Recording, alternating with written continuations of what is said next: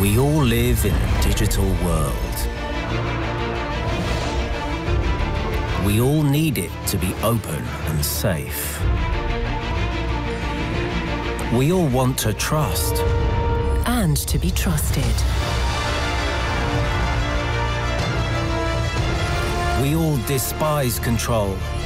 And desire freedom. We are all united. Good morning, everyone. Good afternoon, good evening, depending on where in the world you are. It looks like we have a fairly forlorn room in Katowice, but I'm glad to see many of you on screen. We're just waiting for one more panelist to join, but I think we should probably get started and hope that his link is generated in the meantime. So welcome to this IGF roundtable entitled Protecting Human Rights in a State Business Nexus. This event has been co-organized by the UN OHCHR's BTEC project, by the Business and Human Rights Resource Centre, and by Privacy International. My name is Henry Peck, and I'm the Human Rights and Technology Researcher at the Resource Centre, and I'm one of the two moderators for today's roundtable, along with Isabel Ebert, who's an advisor to UN BTEC. We have about an hour and a half for this conversation, and we're lucky to have several experienced speakers from civil society and the private sector with us. I'll just give a couple of housekeeping notes, which are, remember to speak slowly and clearly so that our transcriber can keep up. And we'll have a presentation to begin with, and then we'll switch to interventions from our panelists, and then have a more free-flowing conversation and time for questions and answers at the end. I'll now hand over to Isabel Ebert for a bit more context.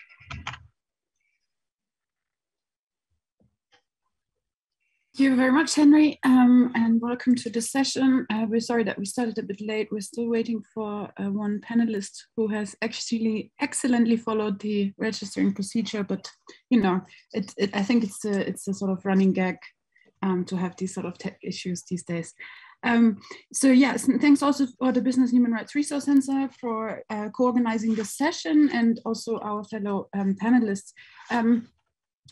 We are a project that is called BTEC and hosted at the Office of the Human Rights Commissioner of the UN. And our focus is on corporate responsibility in the tech sector. And for those of you who are not familiar with the business and human rights terminology, we are focusing our work around the UN guiding principles for business and human rights that have been adopted by the Human Rights Council in 2011 and have become a sort of emerging soft law norm in the corporate sector, have been endorsed by corporates when they were adopted, as well as civil society, international organizations, and individual member states. The guiding principles are consisting of 3 pillars. Today's session focuses in particular on pillar 1, which is the state duty to protect human rights, and also on pillar 2, which is the corporate responsibility to respect human rights. The 3rd pillar usually focuses on access to remedy and different mechanisms in which potential victims of corporate human rights abuses can seek a remedy for their harm. The guiding principles as such are not sector specific, and that is exactly why the BTEC project was launched, to break down the specific requirements of the guiding principles to the technology sector and articulate what are the specific obligations of states and what are the responsibilities of technology companies in that area. Today's focus is on this interlinkage when states and technology companies cooperate for various purposes that can be for, as we will hear later on, really public-private partnerships, but there are also other situations where, for example, governments procure technology from companies that requires additional checks and balances. So we will explore in today's session a spectrum of scenarios, how states and technology companies collaborate, and which respective obligations and responsibilities should derive from that sort of constellation. Just to close, you will also probably hear the term human rights due diligence quite frequently in this panel, that describes a process in which companies should identify, assess, and mitigate adverse human rights impacts that are stemming from or being linked to their business activities. It is also building on an assessment of human rights impacts. So just to sort of set the ground, I will put in the chat also the link to our homepage, where you can then find more information about the project as such, and I'm happy to answer additional questions.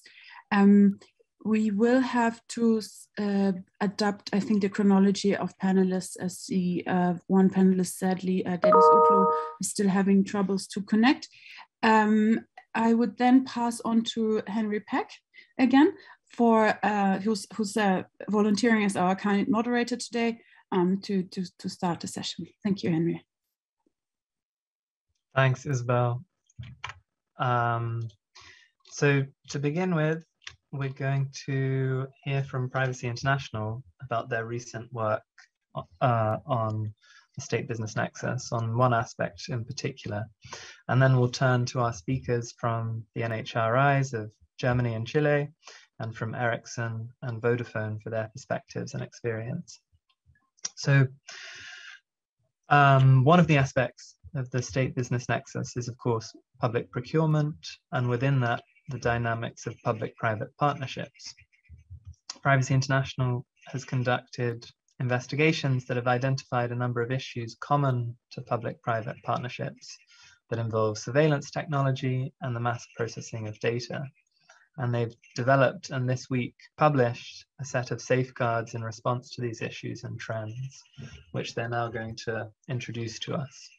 Here to do so is Ilia Siatista, who is Privacy International's Program Director and Acting Legal Director, and Lucy Audibert, who's a legal officer at Privacy International. So I'll pass over to you two now, and I'll share a copy of the safeguards in the chat as well.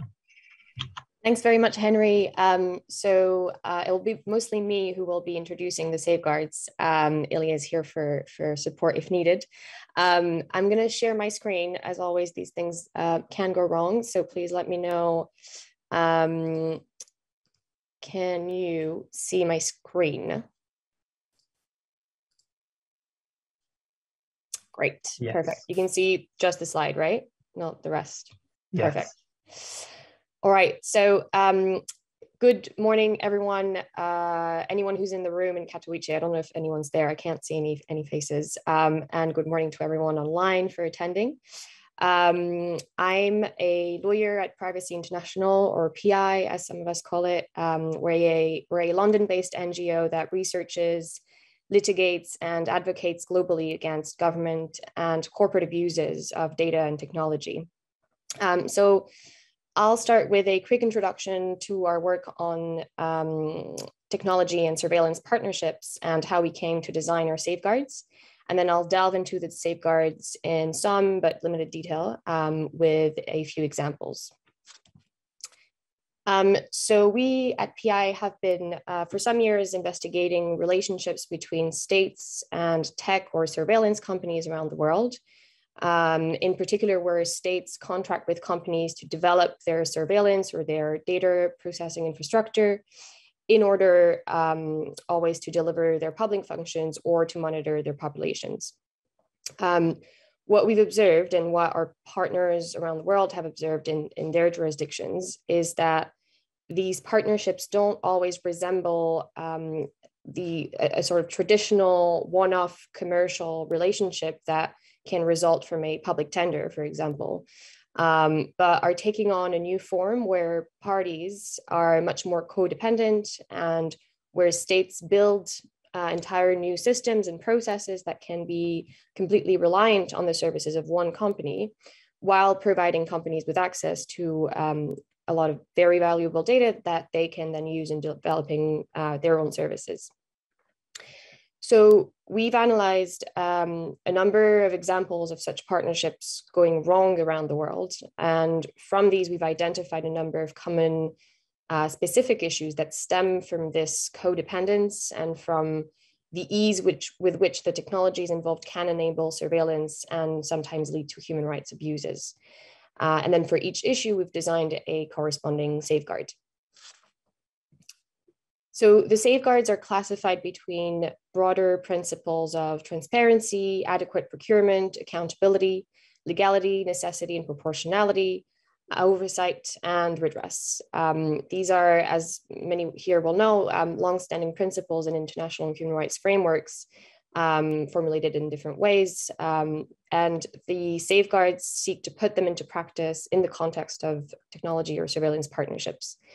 Many of our safeguards are actually framed around the UN guiding principles on business and human rights, which Isabel has just introduced.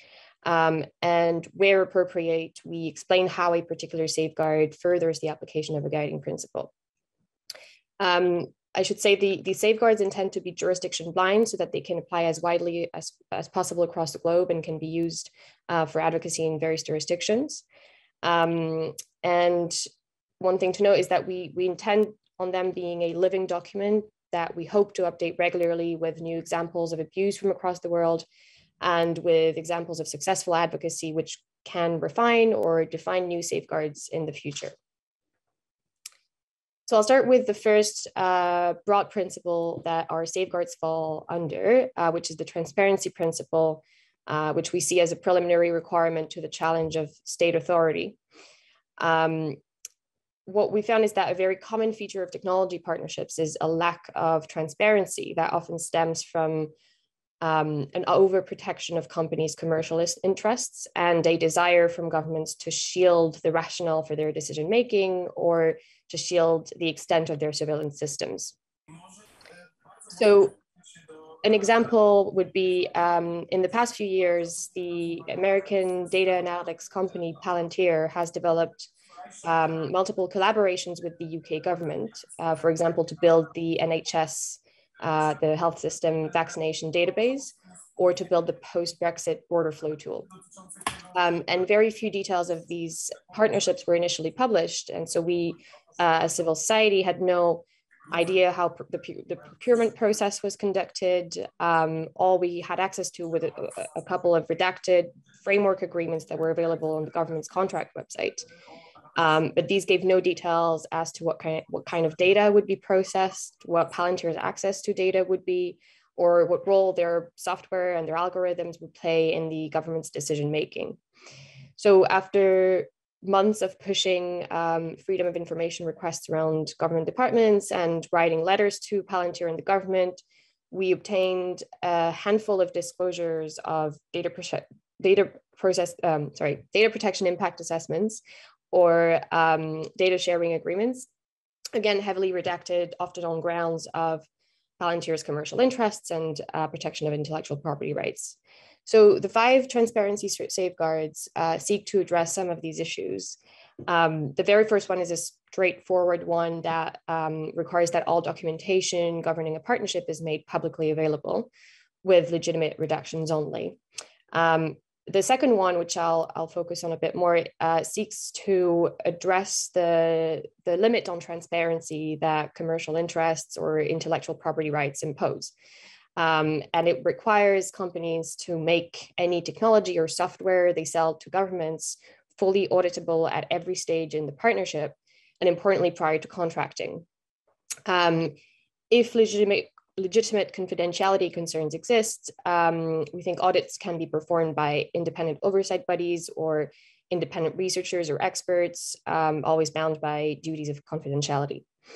So hopefully this can address the commercial interests argument that is too often used to shield the logic of public decision-making. We think there are many ways available to provide transparency without entirely giving up intellectual property rights. And this goes through engagement with civil society and oversight bodies, and providing sufficient amounts of information to understand the substance of a partnership and the technology that it deploys. The next broad principle is the adequate procurement principle, which at a basic level requires states to comply with or to put in place, if they don't exist already, formal approval processes for public procurement, and to conduct appropriate assessments when deciding to contract with a company. And on the reverse is true as well. We would require companies to conduct appropriate assessments, such as human rights due diligence, when they contract with states. So one issue we seek to address here is one that we've seen in many places around the world and is quite emblematic of technology partnerships, where technology is deployed initially for private, commercial, or personal purposes, are co-opted by public authorities for policing or surveillance purposes without having recourse to required public procurement processes. An example that PI has revealed and criticized last year is the deployment of the company FaceWatch in the UK, which is a company that sells cameras equipped with facial recognition to retail shops like supermarkets. And we discovered last year that they offered access to the police to the retail surveillance network that they built across supermarkets, whereby the police could upload pictures of crime suspects to identify them if they visited stores equipped with FaceWatch cameras. And in return, people identified as safety concerns by stores could be denounced to the police through the FaceWatch network. So the issue here for us is an extension of the realm of state surveillance to places where no one had ever intended it to reach. And all of this, of course, without adhering to a public procurement process that would have questioned the very purpose and acceptability and raison d'etre of this extension and these systems. So an example of safeguard we've come up with to address this is Safeguard 10, requiring that as a principle, public authorities should not have general access to surveillance and mass data processing systems deployed in private spaces, nor any data derived from these systems. So any use of such systems or any access to data should be on an ad hoc basis where the state can request specific information when strictly necessary, following the appropriate legal framework and a prescribed procedure for access to these systems or this data. Our next broad principle is accountability, which is a core principle that requires defining responsibilities and identifying obligations, duties, and standards to be imposed on each actor of the partnership. And of course, having documents and policies in place that hold parties to account for these obligations. So an example of issue we've addressed here is in France during the COVID-19 crisis, at the start of the crisis, the government attempted to use the existing network of CCTV cameras that existed in streets and public transport to turn them into intelligent CCTV cameras to monitor mask wearing and social distancing in public spaces. This was struck down by the French Data Protection Authority, the CNIL, because it lacked a legal framework and a clear policy defining the purpose of the monitoring and any red lines. For example, the CNIL required that it shouldn't be used to identify and prosecute people for not wearing masks, and rather that it should only be used for the collection of non-personal data for producing statistics about mask wearing, for example, in order to inform the design of incentive policies.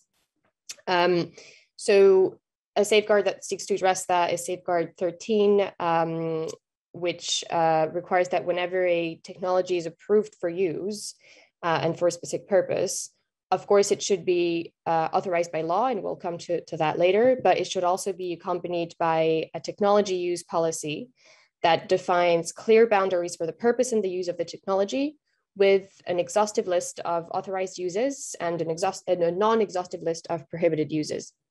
So any use of the technology that doesn't comply with this policy should undergo a new approval process determining whether the new use would be lawful and compliant with other safeguards. And the technology use policy should be amended to reflect this new agreed use. And of course, any use that is wholly incompatible with the original technology deployment's purpose should be rejected. So this is really to address what it was often called function creep, where it's quite easy for technologies originally deployed for one specific and acceptable purpose to evolve and regularly expand the realm of surveillance without approval processes having been gone through, processes that are required when you install new technologies.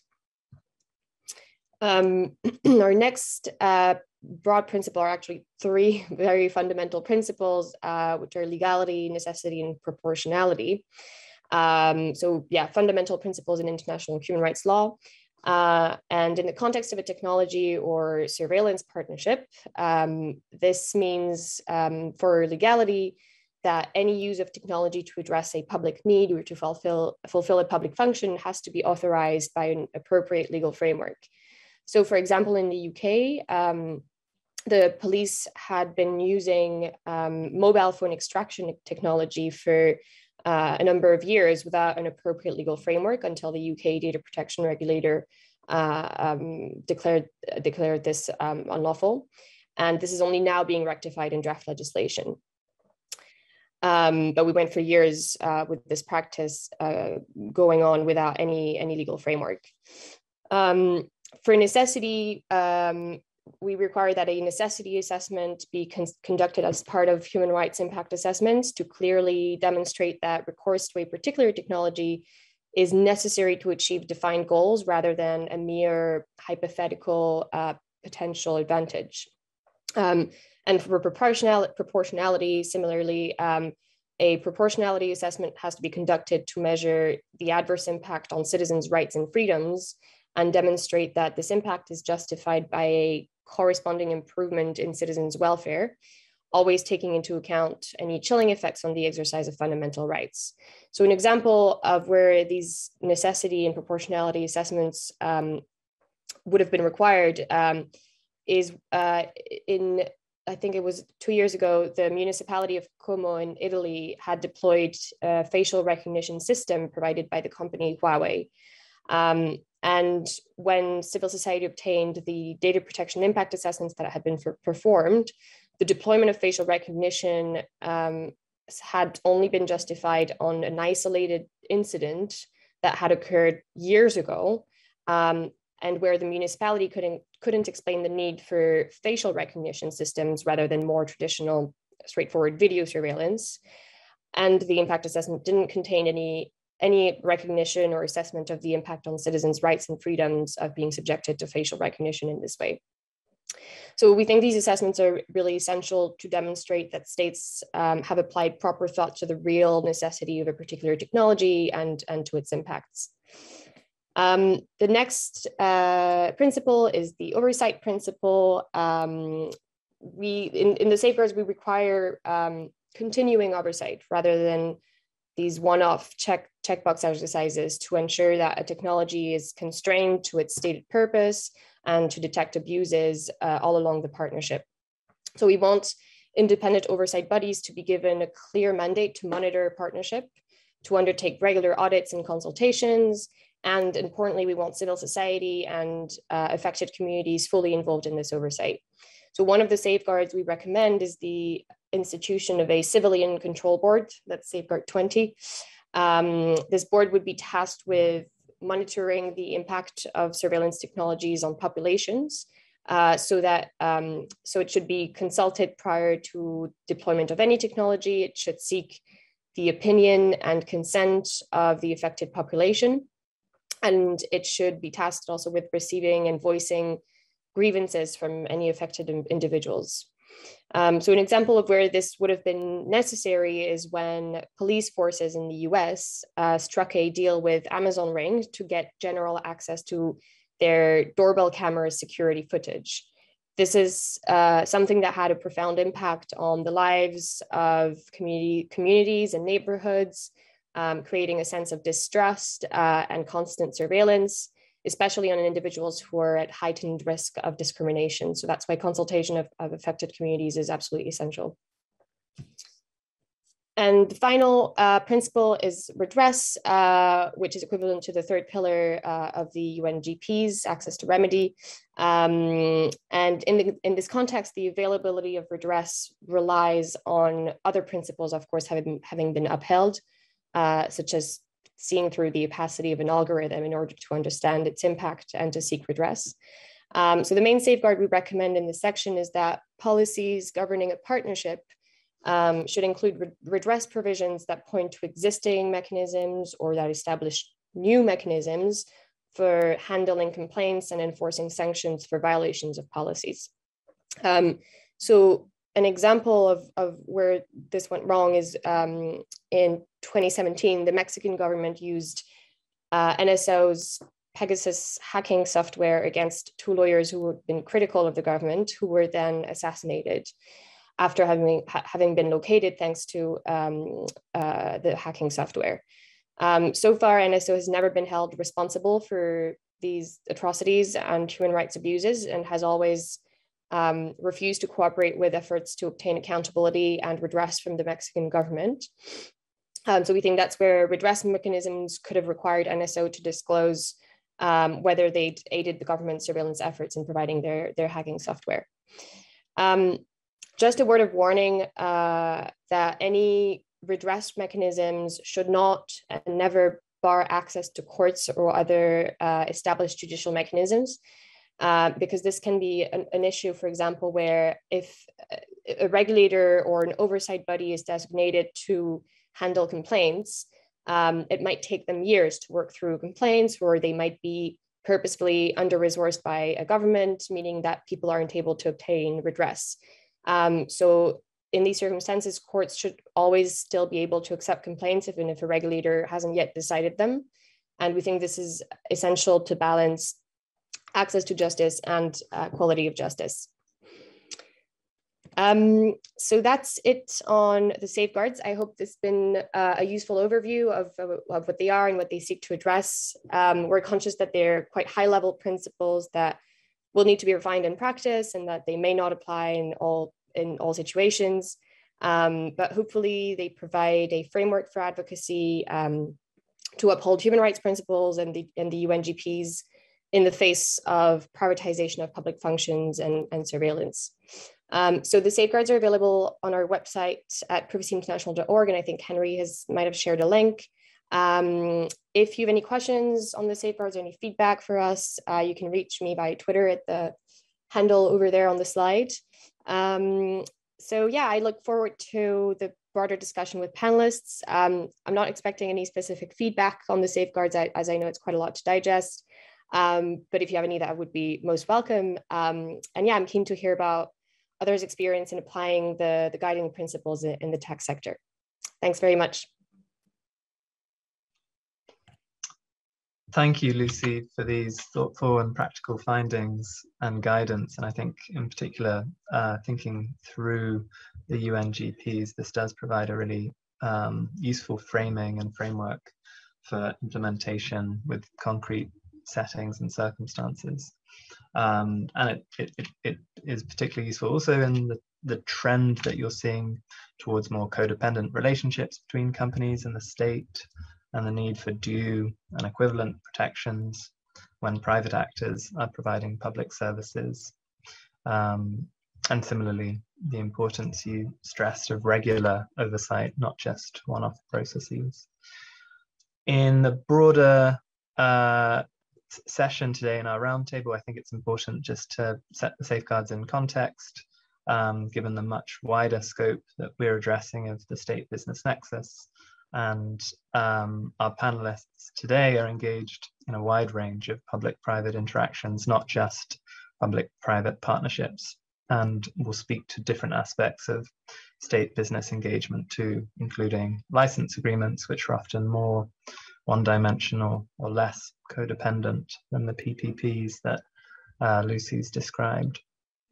So with that, I'm going to hand over to our first panelist, Dennis Utlu, who's a senior policy advisor at the German Institute for Human Rights, which is Germany's NHRI. Dennis, over to you. Thank you very much, Henry. Thank you for having me and giving the opportunity to intervene in this session. As you said, I'm working for a national human rights institution. Currently, I'm also chairing the Business and Human Rights Working Group of the Global Alliance of National Human Rights Institutions. So let me start with outlining the perspective of NHRIs on our topic. National human rights institutions are neither governmental nor non-governmental organizations. They're entities in between, financed by the government, however, independent of it. And they have the mandate to promote and protect human rights. Being financed by the government, they're still ought to be independent, and this is checked by an UN level accreditation system. So A-status NHRIs, such as the German Institute for Human Rights, for which I'm working, may participate at the sessions of the UN Human Rights Council. The UNGPs, which were introduced already, mention NHRIs in all three pillars. And the first pillar of the NHRIs, of the UNGPs, do summarize somehow states' obligations. And these are, just to be clear, these are obligations. These are not guidelines. It summarizes international law and human rights law, which is binding for governments, different than the second pillar, which is the pillar on for the corporate respect on human rights. So the commentary to Guiding Principles 3 states that NHRIs, National Human Rights Institutions, should help states to identify whether relevant laws are aligned with their human rights obligations and if they are effectively enforced. This means that NHRIs can serve as an intermediary between different state agencies to check with them, first, if they sufficiently follow a human rights-based approach, including in establishing PPPs or in public procurement procedures. And second, to monitor if they align with states' human rights obligations when using data technology or interfering with tech companies, including long-term strategic relations with them. Third, NHRIs can also, if they have the capacity, undertake human rights impact assessments and artificial intelligence impact assessments. Human rights risks and or impact assessments are a necessary governmental task before a procurement decision is taken or a collaboration with a private actor is established. Collaboration between state agencies and tech companies is already an area of human rights concerns, for instance, in state missions such as building critical digital infrastructure, the use of surveillance technologies to advance public safety, applications for the criminal justice system or border controls, national defense, and national security. That human rights impact assessments or impact assessments are necessary follows from the requirement of adequate oversight as stated in Guiding Principle 5 in the first pillar of the UNGPs in the section on the state business nexus of the UNGPs. It states, quote, states should exercise adequate oversight in order to meet their international human rights obligations when they contract with or legislate for business enterprises to provide services that may impact upon the enjoyment of human rights. And then the commentary to Guiding Principle 5 concretized this. States should ensure that they can effectively oversee their enterprises' activities, including through the provision of adequate independent monitoring and accountability mechanisms. In fact, the privacy international safeguards do reflect those requirements in Safeguards 7 and 8. Safeguard 7 states DPIAs should be performed for the deployment of any technology involving the processing of personal data, whether the processing is considered to be likely to result in a high risk to individuals or not. Where algorithms will be used to make automated decisions, AIAs ought to be performed as well. So these obligations are reflected in the safeguards and made more concrete here which is helpful, as I find. Governments should involve independent experts as well for doing those impact assessments or for executing those impact assessments. And NHRIs can clearly contribute here. For instance, to give you a good practice example, has the Australian Human Rights Commission been undertaking a human rights and technology project led by Human Rights Commissioner Ed Santow. They produced a discussion paper back in 2019, which recommended the establishment of an AI safety commissioner as an independent statutory officer within the NHRI. Independently, the Australian government already has an e-safety commissioner who can cooperate with the NHRI where necessary. And the e-safety commissioner is a cross-sectional governmental agency that monitors the human rights impacts of the government's use of artificial intelligence. Such a body within the government and in other entities, such as NHRIs, should systematically be involved in public procurement procedures and in the establishment of any strategic relationship with private actors. This said, it should be clear that the field of human rights impacts by technology companies is still a fairly new area for the human rights community. Therefore, governments should allocate resources for generating knowledge here and expertise, for instance, within NHRIs, but not only, and for other independent human rights expert groups, especially in the area of data economy and artificial intelligence, where the technical expertise usually lays outside of governmental and human rights bodies. Collective action can also be a way to safeguard human rights due diligence in some public procurement procedures. In general, meaningful involvement of civil society organizations and affected groups is needed to reinforce accountability for states to prioritize human rights protection in whatever action they undertake, including public-private partnerships and public procurement. UNGP 6 sets out that, again, the first pillar sets out that, quote, states should promote respect for human rights by business enterprises with which they conduct commercial transactions, quote, end of quote. So the UNGP's envision and implementation of the state's duty to protect here by using public procurement as a tool to move business enterprises towards a stronger application of human rights due diligence, as it is described in Pillar 2 of the UNGPs.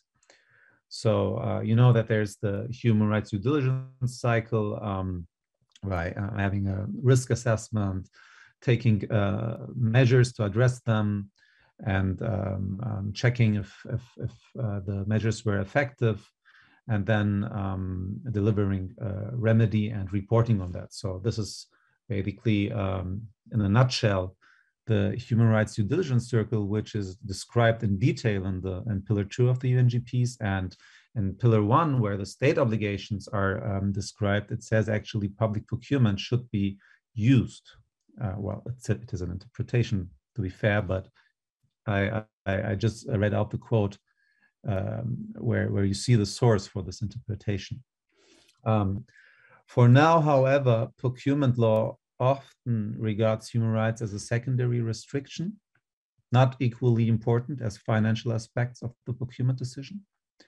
The German procurement law, for instance, allows public officers to take aspects of sustainability and human rights into account, but neither is this obligatory, nor is there any mechanism that incentivizes public procurement towards a decision-making in favor of human rights.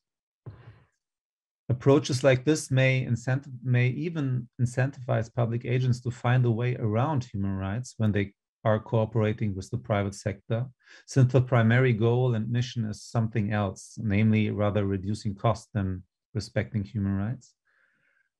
But respect and protection of human rights is a cross-disciplinary state obligation that should be the basis of any government, of really any governmental undertaking. Thank you very much.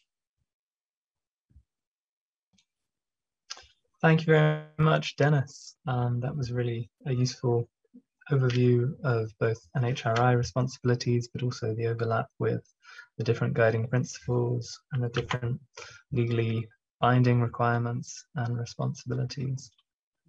I'm going to turn over now to Theo Jekyll, who's the corporate responsibility expert at Ericsson.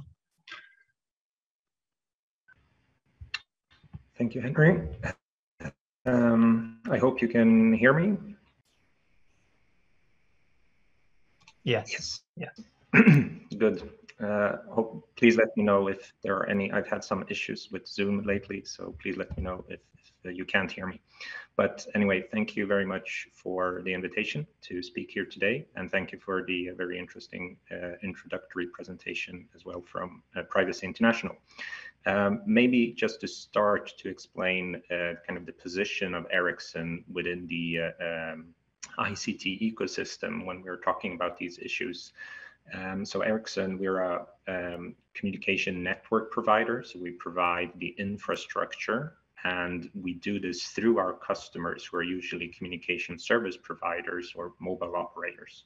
So we rarely deal directly with government entities, but do so, of course, as they are the end users of some of our technology through business partners and our customers, such as the mobile operators, for example. And many of the questions that have been raised here today, even though we don't deal with them through public-private partnerships, as I said, I mean, our end users are sometimes government entities. So many of the issues of conducting human rights impact assessments and due diligence in our business engagements with our customers are, of course, something that is crucial from our perspective as well.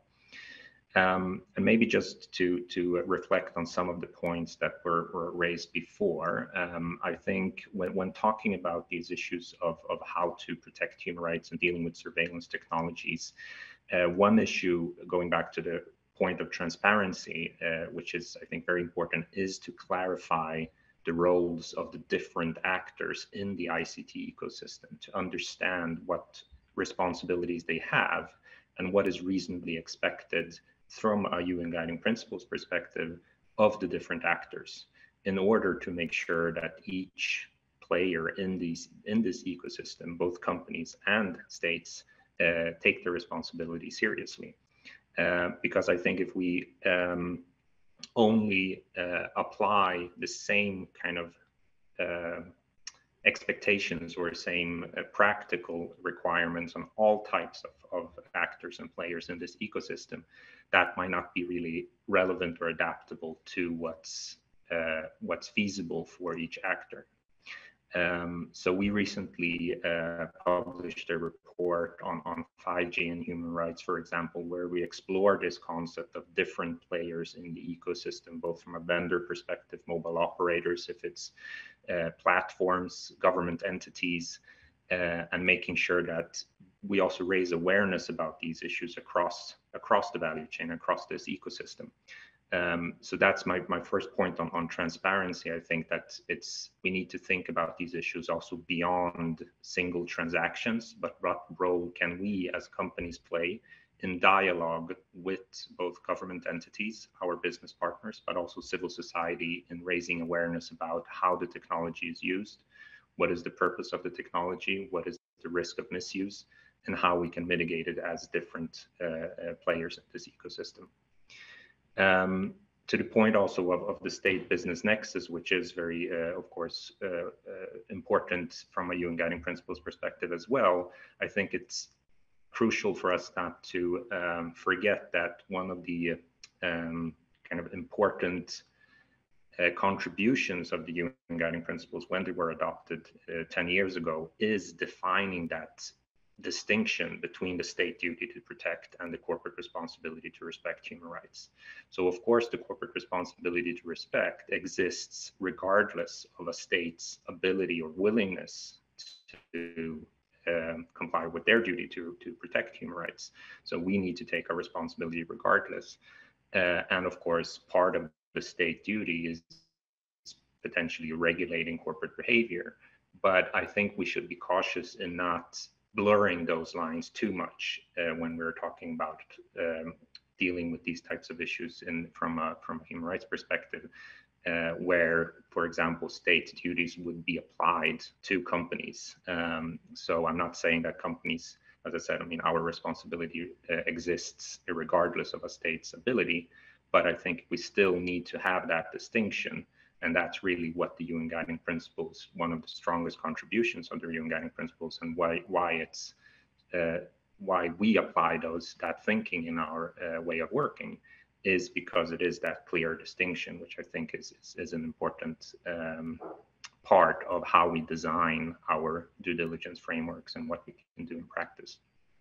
And then maybe just the last point before I hand over back to you, Henry, is on remedy and redress. And I think that's also a point that has been discussed to quite some extent within our industry, not the least within the BTEC project, is how to design and enable remedy, again, in this ecosystem approach. Because in some cases, certain companies such as Ericsson might sometimes be a few steps removed from the actual potentially impacted stakeholders. So, I mean, kind of applying the thinking of operational level grievance mechanisms in our industry might be quite difficult or not really effective.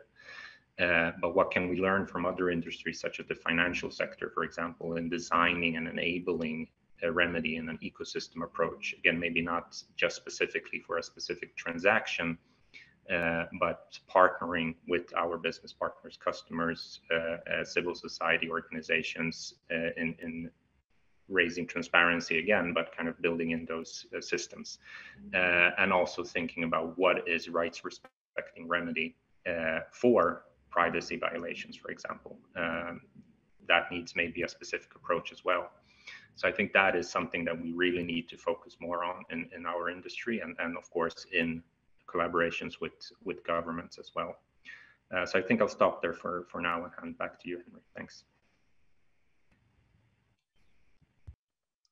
Thank you, Theo. Thank you for spelling out also a bit more about the differences in actors among communication network providers, as well as vendors and other elements within this ecosystem, and the challenges of applying some of these principles wholesale, given the distinctions you've shared.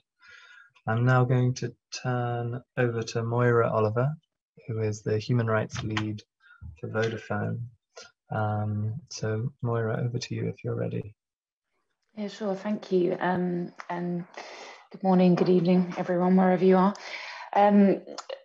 I think it was really helpful actually to follow on from Theo, because it's, as you're saying, Henry, it's really important to understand different relationships, I think, within the ecosystem.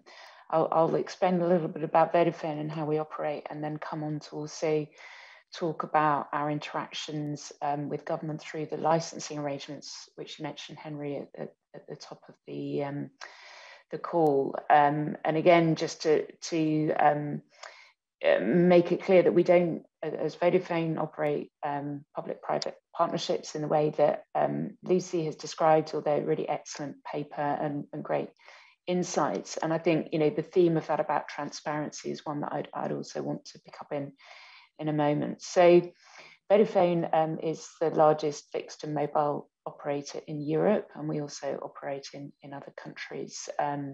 We have mobile and fixed networks in 21 countries, and then we partner with others commercially in about 49 more.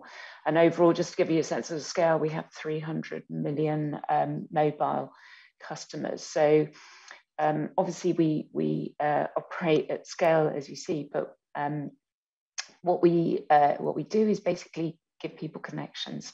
We don't operate platforms for people to provide, you know, online content, and we contract with individuals and businesses around the world to provide them with that connectivity.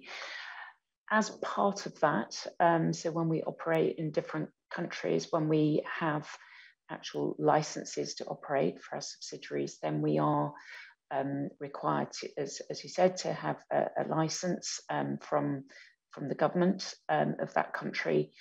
I think whilst it is a contractual arrangement, so there'll be contractual obligations as part of it, it's not a contract in the sense it's something that you can freely negotiate. So often it's very much standard terms. And as part of those licensing requirements, we have to comply with local laws. And I think this is where we see the sort of interesting nexus between state obligations under Pillar 1 and companies' obligation under Pillar 2. And I completely agree with Theo about the importance of understanding the separation of responsibilities. I think often the challenge can be if you are operating in a country, or indeed, we haven't talked about suppliers, but sourcing from a country where the rule of law or respect for human rights or the state obligation that Dennis was talking about is not in place to the international standard. And I think that presents some real challenges, because as Theo was saying, that as a company you still have your obligation to respect human rights, but if you are operating in a framework where there isn't those sort of statutory safeguards, and that can be a real challenge. And I guess where this particularly comes into play is in the area of law enforcement demands. For example, if as an operator you may be required to comply with a local direction to either pass certain customer data to the local government, or to block the network in certain, or throttle the network in some respect. And I think that that can be a real challenge. And Vodafone joined the Global Network Initiative. There's also in the GNI and a number of other operators to really highlight the challenges that there can be in this area around the world.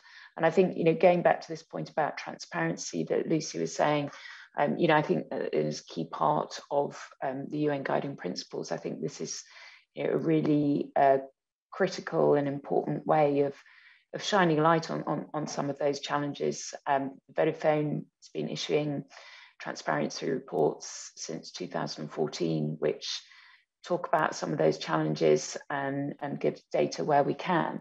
I think going to Theo's point about remedy, and be very interested to hear others' thoughts on this. But when people's data is under is part of a law enforcement demand, for example, often people won't even know, because there is no obligation in some jurisdictions. In fact, in some jurisdictions, it's against the law to actually disclose this. Some countries allow for disclosure after the event, but it's very difficult, I think, to talk about remedy if you don't know that your rights have been impacted. So I think that's a particular conundrum. And yeah, I think I'll just pause there. I think in the chat, there's a link to our materials, and our law enforcement demand reporting is available from that link as well. Thank you.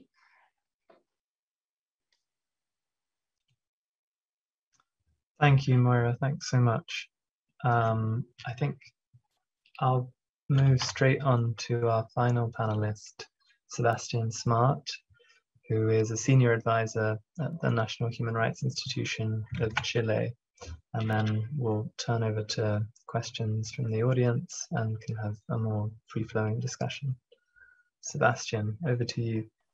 Many thanks, Henry.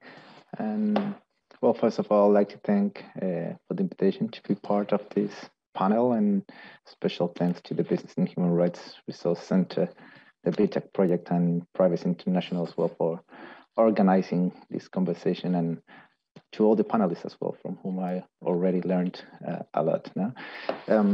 There are a few questions that guide our conversation, and the first question that talks about the value of the UNGPs and our experience in practice working with the UNGPs. I'll have to start by saying that I have worked with the UNGPs from different also perspectives. First, from an academic point of view, then applying it to extractive industries in Chile particularly, and then working with different companies and civil society organizations on issues related to technology and human rights, and currently working in the Chilean National Human Rights Institution. And I think that such personal progression has to do also with the progressive interest of different sectors, I will say, in the UNGPs as well. So we have to remember that when the UNGPs were firstly being drafted, the main sectors that grabbed the attention were companies that operate through extended supply chains and extractive companies, and tech companies at this point of view that were usually considered only, I will say, narrowly in the context of censorship and surveillance. And in fact, if you remember that period, and due especially to the Occupy movement and the Arab Spring, tech companies and platforms that they provided, of course, were seen as enablers of democratic activism. And so tech companies were mostly seen as enablers of human rights rather than threats to them. But that narrative, I will say, that did not only affect the drafting of the UNGPs, but created as well an environment where governments' regulations were seen, I will say, as negative and counterproductive. In recent years, I will say, however, we have seen how companies and how governmental activities have generated an increasingly adverse impact on human rights, from issues that have been clearly well expressed here, from issues of freedom of expression, surveillance, and decision-making, I will say, for social programs that lack the transparency and may end up discriminating, which is of particular importance in the context of increasing privatization of public responsibilities. I think that then the smart tools or mix of tools given by the UNGPs, including regulation, public procurement, national action plans on Pillar 1, but also the set of tools provided in Pillar 2 for companies, can be a starting point to avoid such consequences.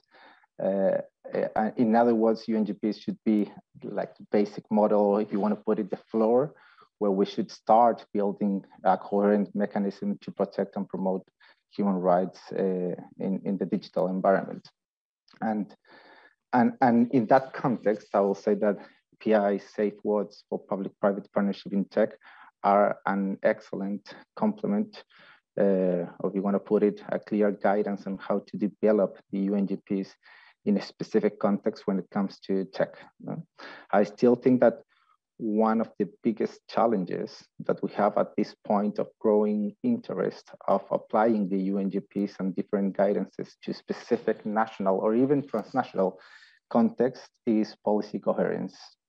And let me give you a couple of examples of in Chile, of this smart mix, I would say smart mix of regulatory frameworks that are currently using the UNGPs and that keep us, at least in the Chilean National Human Rights Institution, especially alert. On the one hand, we are in the midst of developing a second national action plan on business and human rights. And it should be remembered that the first national action plan on business and human rights does not refer to technology at all. No? So we expect that the second national action plan will have some issues that relate to tech and business and human rights, especially because it counts with better stakeholders consultation mechanisms. Also, there are a series of bills and regulatory frameworks of special importance to the digital environment that are currently being discussed in Congress and that have been criticized for different reasons.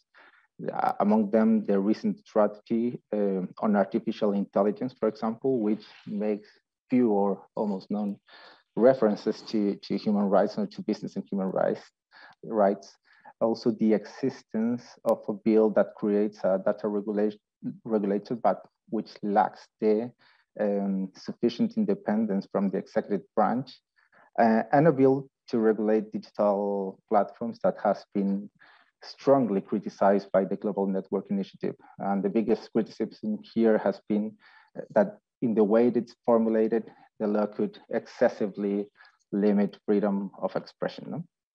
Finally, and I think more importantly, Chile is going through a process of profound change or constitutional reform, which means a potential change in the institutions for the promotion and protection of human rights, but also in the human rights catalog. And here I'll say particularly important, the social rights catalog.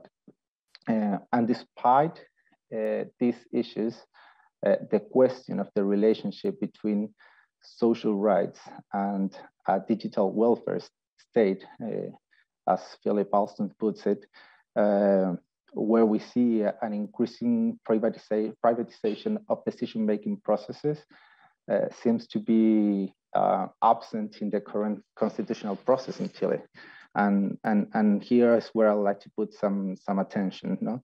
Particularly because this situation in the Latin American context can be, I will say, catastrophic, not just for human rights, but also for democratic stability in Latin American countries.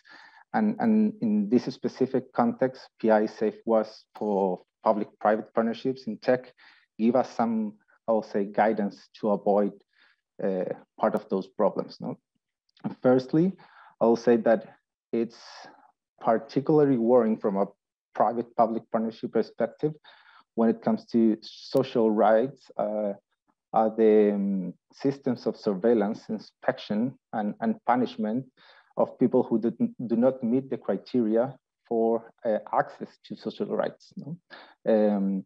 And processes that have increasingly relied on the use of digital technologies and automated decision-making processes.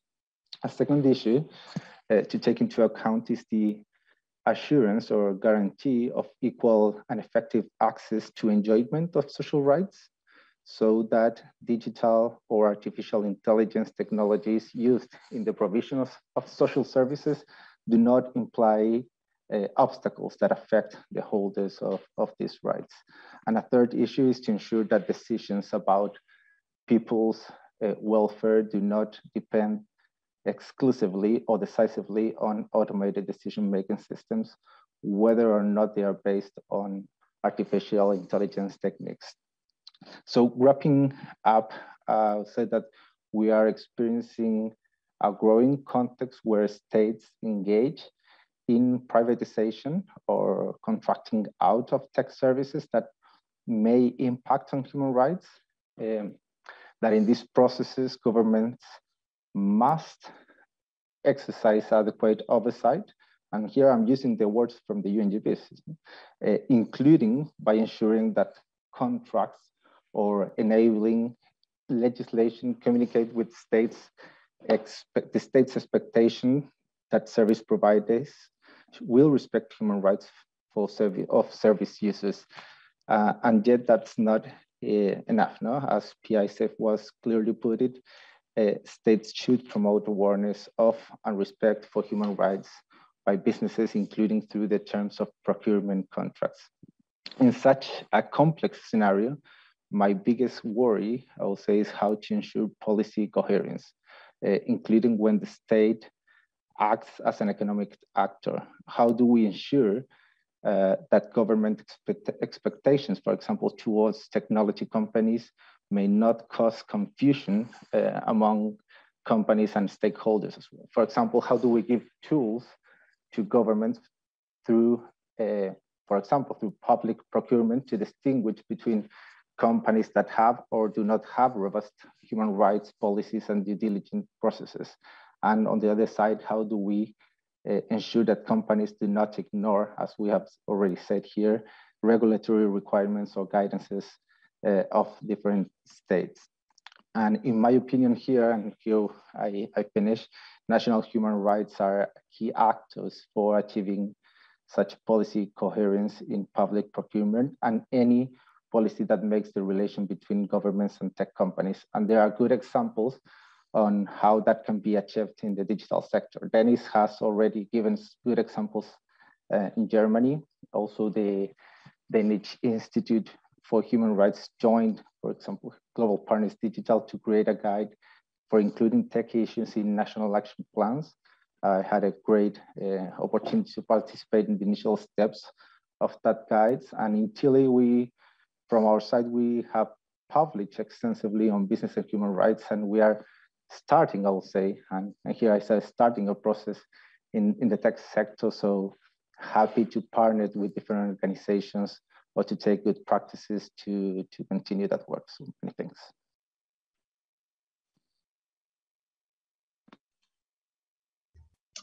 Thank you, Sebastian. Thank you for that very useful intervention and introduction to some of the work you're encountering in Chile and the circumstances you're encountering and broader developments among NHRIs.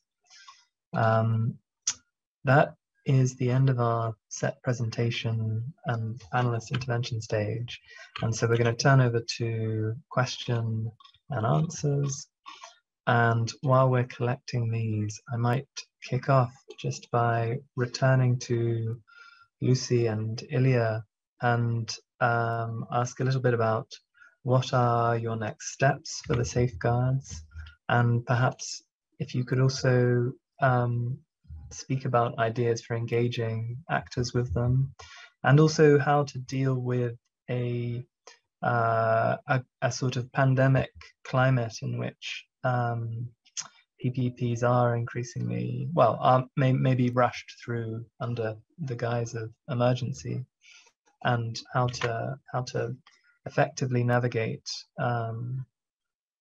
such circumstances or emergency needs with the safeguards that you've proposed. Yes, for sure. Thanks, Henry, and thanks everyone for the really interesting sharing of experiences and the positive comments on the safeguards as well. So in terms of next steps for the safeguards, so we've just published them today for the first time, but we've started using them in various aspects of our work, and because our work often revolves around understanding the role of companies and states often at the same time in enabling surveillance, we have found them already quite useful in advocating for stronger protection. So for example, in the context of platform workers' rights, we found some of them quite useful to recommend protections against sharing of data between sharing of employees' data from platforms to governments and things like that. Otherwise, we have partner CSOs around the world who have started to use them in their own advocacy. And this advocacy can be within specific partnerships. So when partners investigate a partnership and advocate for protections, they can be useful there, but they can also be useful, and that's where we're hoping to do a bit more next year, when doing legislative advocacy. So in the context of the European Union AI Act, for example, we're hoping that some of the protections that we recommend can make their way in there, because we find that there's a lack of consideration in the AI Act to these relationships between states and companies that can enable abuses of AI. And so if we want to have protections that work, then we think this relationship should be tackled head on.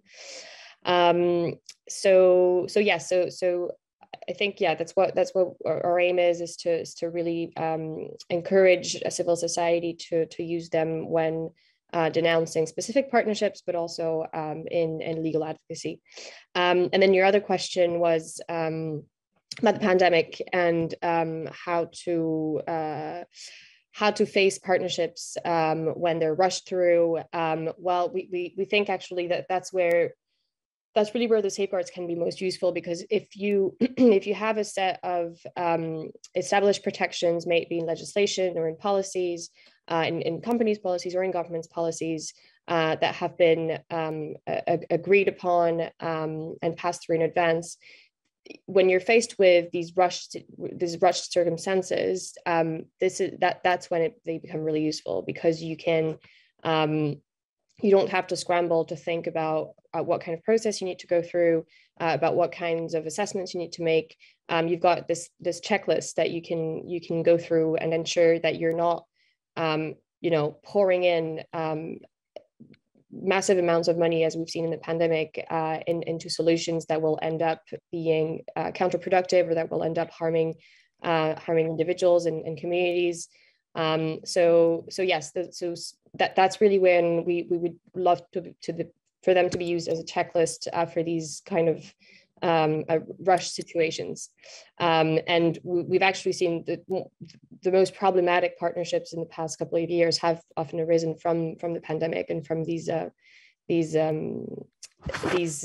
rush situations. So yeah, I hope that answers the question.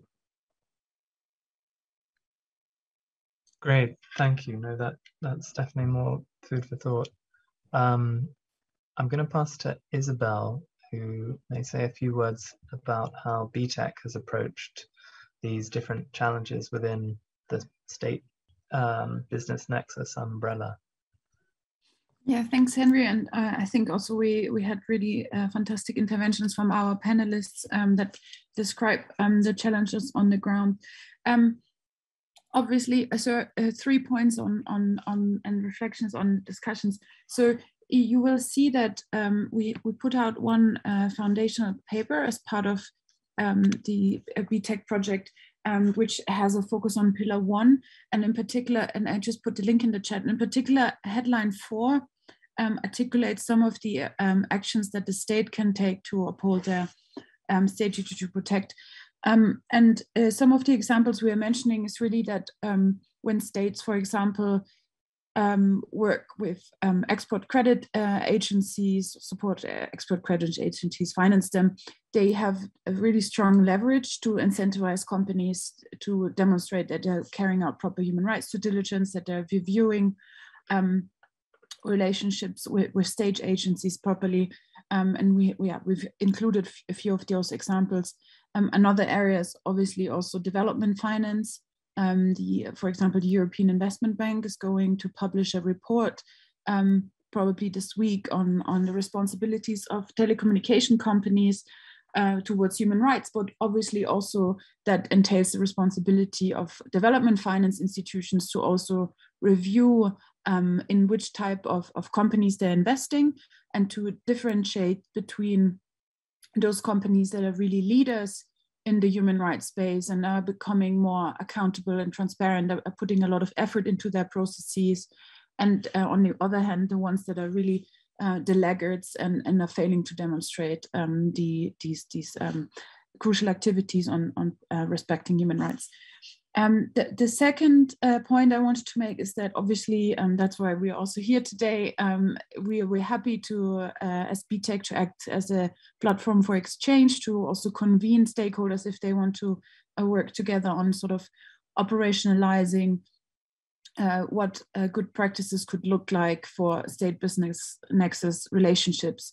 And that also entails that we're currently in parallel convening conversations about how a rights respecting approach to technology regulation should look like.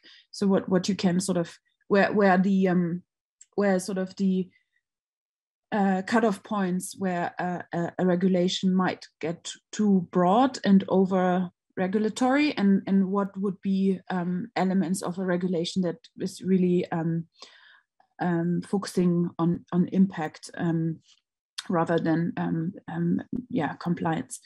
And the third point I wanted to make is obviously we are not operating in a vacuum. BTEC is convening a company community of practice where we work with the respective representatives in the technology companies to talk through some of these challenging situations which also sometimes include challenging situations when states are the business counterpart. I will also, after I spoke, put some links in the chat regarding that, where you can see some reflections coming out of these conversations. So really, just to summarize, on one hand, we've put out language what the UNGPs can say about state-business nexus relationships. We're happy to provide a platform, and we are also really happy to listen to all types of stakeholders about their work, not of course only business, but also civil societies and NHIs, where we will be intensifying the work with. And yeah, you can obviously always reach out to us. I also put our email address in the chat. Thank you.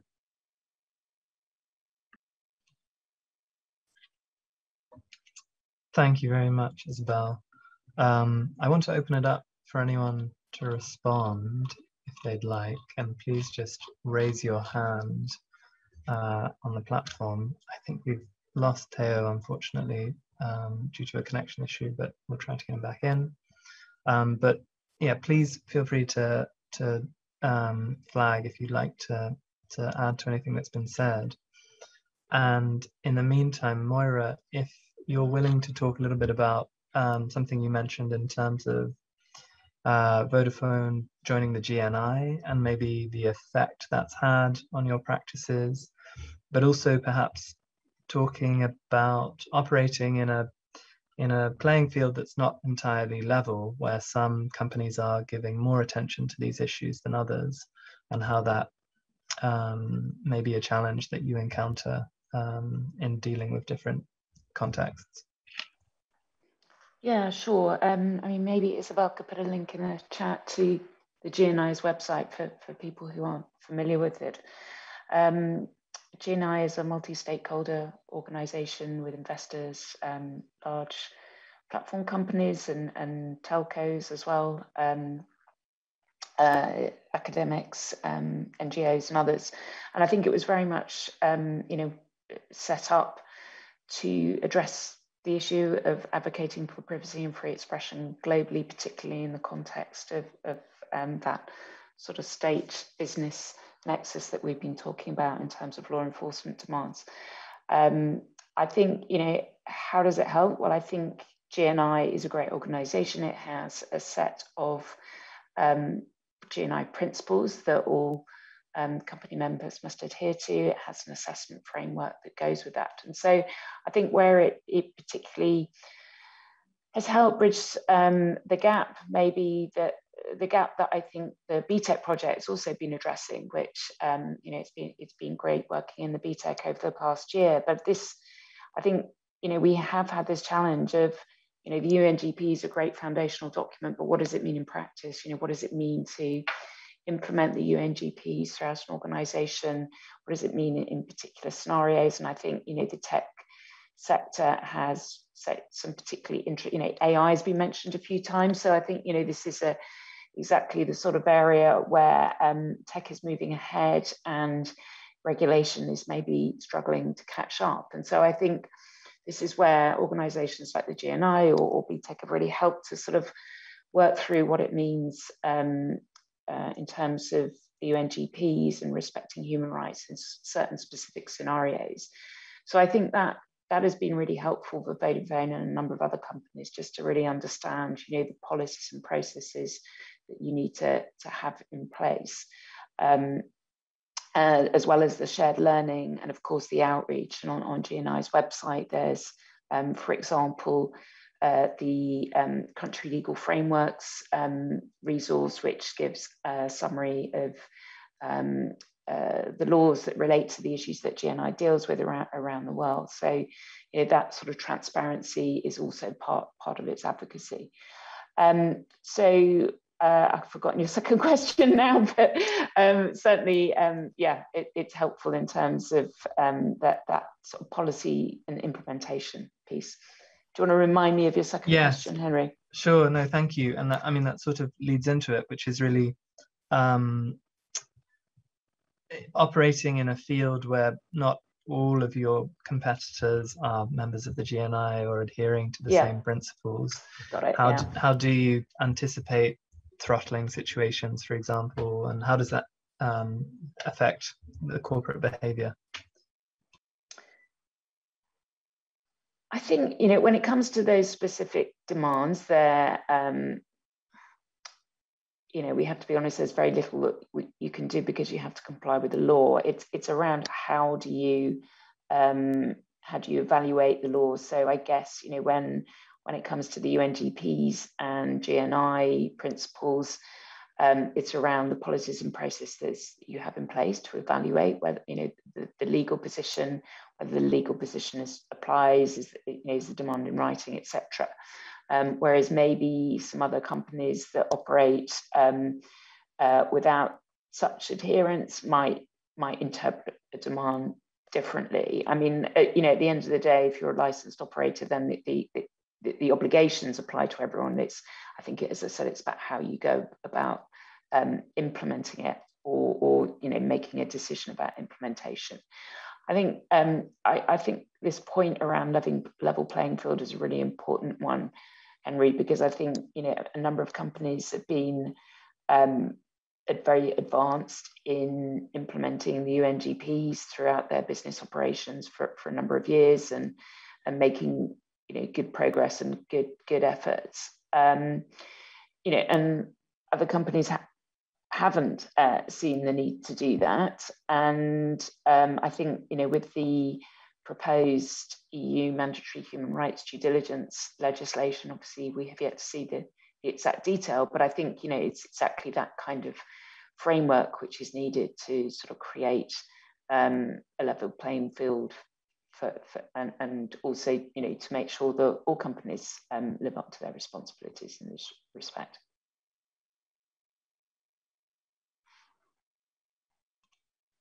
Thank you, Moira. Thanks a lot. I might call on Sebastian, if I may, if you're up for it, in terms of, well, you spoke a little bit about your initial responses to the safeguards, and perhaps you could also talk about if there are any challenges or gaps you foresee, or in terms of maybe more locally to Chile, whether you think the developments in mandatory human rights due diligence in the EU will help or affect or have any impact within Chile. Yeah, thank you, Henry. Well, I think that in terms of, I would say, more challenges of the safeguards in Chile, as I was saying before, I think that one of the and it's not about the safeguards. It's about Chile itself. No? It's how to start thinking about a digital welfare state that we may have. We are starting having it now, but we may have clearly in the future, and how social rights specifically in Latin American contexts are key issues. And are key issues that may end up breaking democracies. I mean, fragile democracies as we have in some countries in Latin America. And that we have just seen that by the end of 2019 with massive mobilizations in Chile. And my biggest worry nowadays is, well, how are we going to think about issues that are not currently in the agenda in Latin American context, in Chile particularly, and how we start thinking about these issues. No? How do we start thinking about companies who are taking the place of governments in some issues, specifically in deciding, for example, social programs that are developed in national context, and what are the responsibilities for those companies on the first hand, and secondly, what will be the responsibilities of governments in dealing or having these partnerships with private companies. And here there are specific programs very well described in the safeguards in different contexts, but in Chile as well. No, we have health programs which are led by private companies,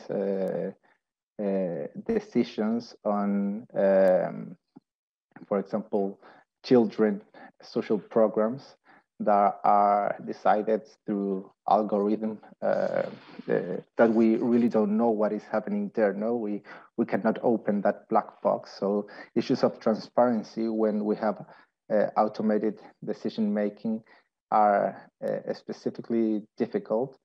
And my biggest worry is that it's not part of the agenda. And I'm sure that that will be a problem in the near future, especially when massive mobilizations in the Latin American context come from the inequalities made by social programs in our country. So how these issues are going to leverage the importance of social policies and how it's not yet, not just in the Latin American agenda, but mostly in the digital environment. When we talk, we mostly talk about privacy and freedom of expression, but we don't talk much about, for example, social issues or social rights. And I think that that's an issue. And I think that that's a huge gap in the digital environment itself. And from the UNGPs, I think that we have to start thinking about those issues.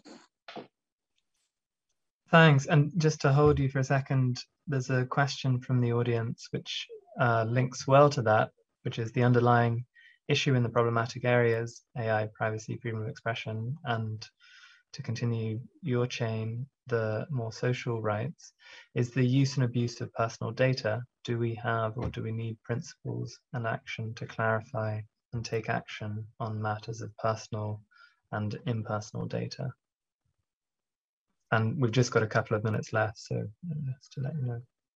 Well, definitely. I mean, it's an issue. It's an issue also. We are a couple of, we still have to do some progress in order to have good regulation in terms of the usage of personal data. For example, in Chile and in different Latin American countries as well, we don't have data protection authorities yet, and that's how we have to start thinking or looking at good experiences, but also at looking at what has gone wrong in other countries in order to not just to replicate it in the national context, but to adapt it to the national context, and how that usage of personal data, of course, may end up generating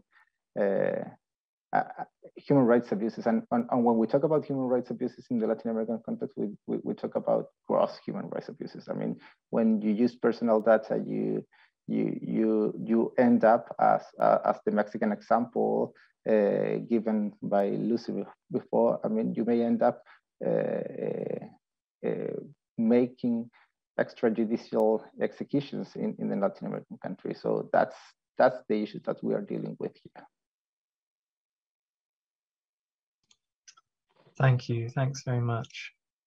We've just got a minute or two left, so if there are any final responses or interventions, otherwise I don't think we really have time for a new question thread, but yeah, so speak now or forever hold your peace.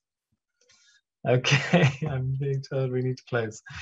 Thank you, Lucy, Moira, Sebastian, Theo, and Dennis, our terrific speakers today. And thank you for the discussion. Thank you, Isabel and BTEC for co-hosting, and to the IGF and the few attendees who did manage to make it to our room in person. Really glad to have had this conversation and looking forward to continuing it in due course. Thanks very much. Thank you, Henry. Thanks, everyone. Bye.